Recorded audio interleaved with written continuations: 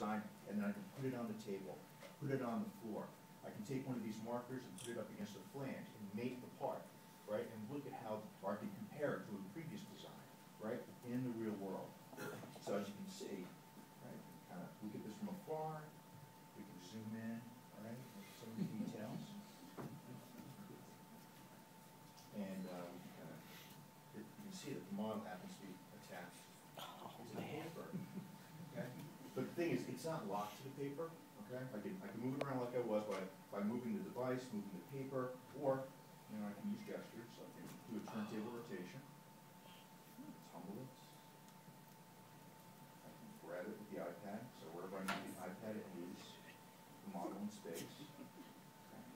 One of the things that we've done is, if I grab the model and bring it down, you'll see that it respects the floor. Okay? It won't violate the floor. It's casting a shadow. And the first time we implemented this, we didn't do that. We just took a 3D model and we kind of put it on top of the video, and it looked totally disconnected from what was going on. But now that we cast the shadow, we respect the floor.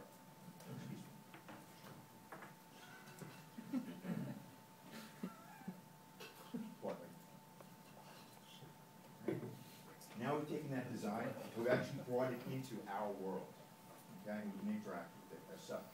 So we can do things like, since we know about the floor, we can also slide it around. I can slide it over to Linda.